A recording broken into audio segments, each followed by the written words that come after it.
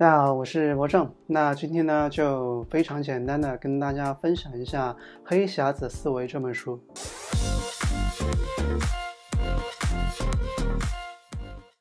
那什么是黑匣子思维呢？那简单的说的话，就是从所有的错误当中嘛，汲取教训，那一步一步的改正嘛，更迭，最后呢，达到一个既定的目标。这就像现在推出的这个互联网 APP 嘛，那首先它肯定是推出一个版本，那这个市场啊、客户啊使用以后呢，肯定会反馈意见嘛，那它收集这些意见以后呢，进行一个更新迭代嘛，也就是小步快跑嘛，一次次的这种更迭，那使产品呢更加优化。那它就从这种一步步的这种小步快跑当中呢，去汲取这种养分，那获得后期优化的一个大的方向书里面呢提到一个有意思的一个概念，叫做这个闭路循环。它里边举了一个例子，比如说就是一个江湖游医，就是一个骗子嘛，他没有什么医学才能，那就用这个放血疗法来进行一个行骗嘛。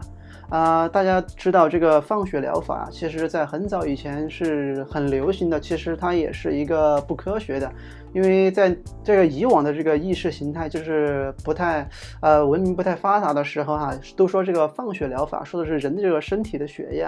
流到这个人的身体的末端会进行一个淤积嘛。比如说手指脚趾这种，然后呢就会产生这个垃圾废物这种，然后就会影响人的身体健康嘛。那现在大家都知道，其实人的身体的这个血液是它每隔一段时间都会自我更新嘛，就会换一遍的。那当时在那种文明不太发达的时候呢，就用这种放血疗法来行骗嘛，就说有垃圾了要清理了这个江湖术士就是这个游医嘛，就是说我可以给你放血疗法治你这个病。那这个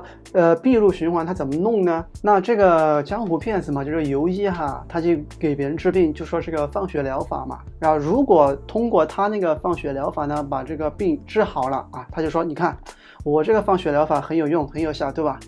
我就是手到病除，对吧？然后呢，如果没有治好呢，如果是通过这个放血疗法以后，这个人的病情没有好转以致是最后呢去了极乐世界了，那这个时候他还有一套说辞，说的是这个人的这个病呢已经病入膏肓了，就算神仙来了也已经回天乏术了。其实不难发现呀，就是这个江湖骗子嘛，游医呢，他不管是治得好还是治不好呢，他都有一套说辞，这套说辞呢都是为他自己开脱的，也就是让自己呢没有责任了。那这就是闭路循环。